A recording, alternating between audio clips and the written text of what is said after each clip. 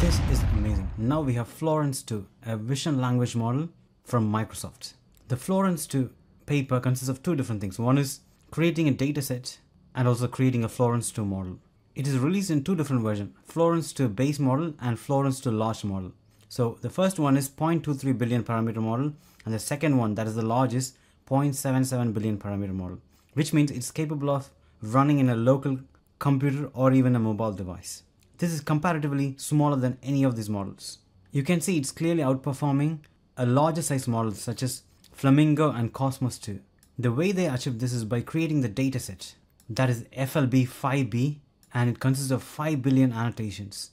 The way they create the dataset is different. Similarly, the model architecture is different and it is capable of handling different types of outputs. Here are a few examples where you can locate the phrases in the caption. So it can identify objects and locate the phrases in the caption.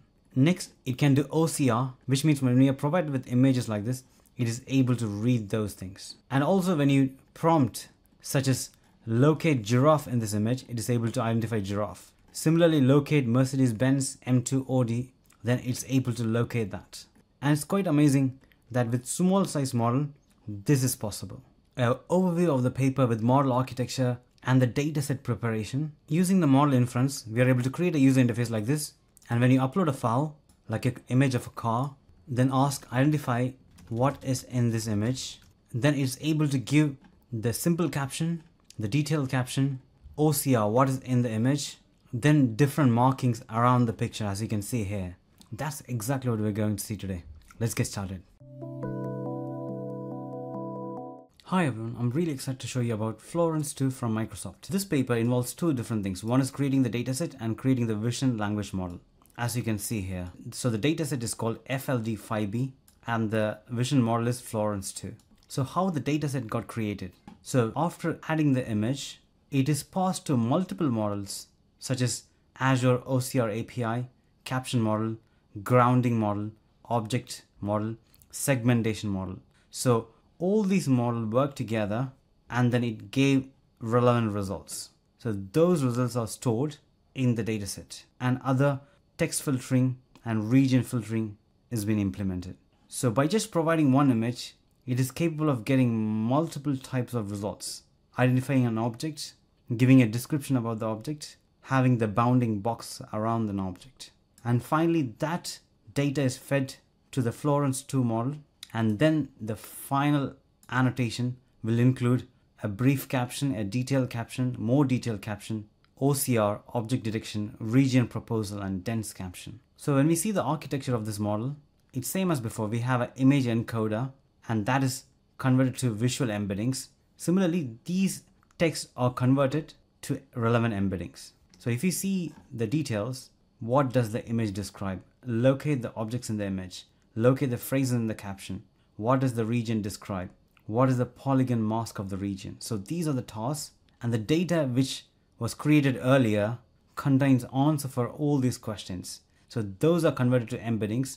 Then it was fed to the transformer encoder, then the normal transformer decoder. So as an output, just that one image is able to give all these different type of details, such as a detailed caption, a short caption, a person with all these marks to draw the bounding box, a short description, and much more. This is exciting. Just with a small model, you are able to get all these things. So the main advantage comes when we fine-tune this model. Also, we are going to see how you can create an interface like this and inference this model. Use this model in your application. But before that, I regularly create videos in regards to artificial intelligence on my YouTube channel. So do subscribe and click the bell icon to stay tuned. Make sure you click the like button so this video can be helpful for many others like you. I'm going to use a GPU from Master Compute. Use Mervin Pricing as the coupon code to get 50% off. So this is my configuration, but you should be able to run this even with one graphic card. So first step, pip install and all these packages. I will put all the information in the description below and then click enter. Now after this, let's create a file called app.py and then click enter. Now inside the file, first importing OS, importing matplotlib, then patches, image from pillow, then chainlit as CL, auto processor, auto model for coastal LM from transformers, torch, numpy as NP. Next, we are going to initialize the model. Initialize the model and the processor, providing the model name, defining the model and the processor. So what is a model and what is a processor? Generally, a model don't understand a normal text. So that will be converted to numbers, that is embeddings, using tokenizer. Or in this case, it's processor. And then it's fed to the large language model. Then once there's a response from the large language model, that will be again numbers or embeddings. Then again, we'll be using processor or the tokenizer to convert that to text. So that is the use of processor. So we have defined that here. Next, going to add a function to resize image. So this pre-process image function will automatically get the image and resize it if the size of the image is larger. So these are few checks which I'm doing before processing the image, but these are optional. Next, going to create a function to run Florence to large model. So here I'm creating a function called run Florence model. So here I'm giving the prompt and the text input. So as I mentioned before, we are using processor. So that prompt, so the instruction what we give or the question which we ask is converted to embeddings using processor. So that inputs are again sent to the model.generate function as we are seeing here. So those numbers or the data after we received from the processor is sent to the large language model using model.generate. And that output is again sent to the processor to convert back to text.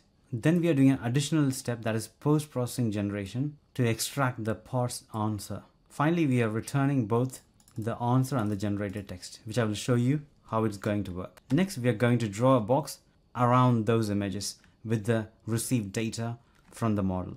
To do that, I'm going to create a function. So here is the function name, plot image with boxes. So that will automatically receive the data and plot boxes around those images. Even this is optional if you don't want to do it. Next, final step is to integrate this with the user interface, that is Chainlit.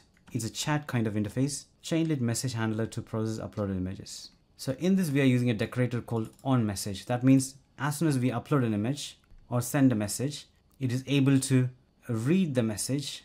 If there is no file attached, it will return saying no file attached. Then that image will be collected, resized using the pre-processed image, what we created before. Then those information, that is the image size and image details, are sent to the run Florence model function. That's where you run the model. So that's the one which we created before. So first we send to the pre-processed image, then the processed image is sent to the run Florence model, and then we'll get the response. So that's for image captioning. Then for object detection, again we are running the model and passing this value.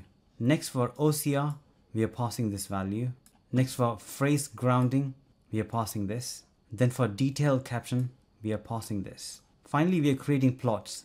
That's where we draw the boxes around those images and finally return using this response. So we are putting all those return details together and then we are sending that using .send. So the images are embedded in elements. That's it. So as a quick overview, we resize the image, then we send that image to the large language model or the vision language model. Then the response, we are just printing it out. Now I'm going to run this code. In your terminal, chainlit run app.py and then click enter. And finally, I can see it's running in port number 8000 and I'm going to open that in my browser. And we got the user interface here. Now I'm going to upload an image of a car, and then going to ask what is in this image and then click enter.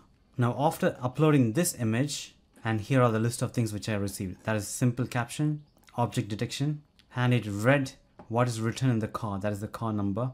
Then it gave me these images with all the markings. Now you are able to integrate this model with any of your application. I'm really excited about this. I'm going to create more videos similar to this, so stay tuned. I hope you like this video. Do like, share and subscribe, and thanks for watching.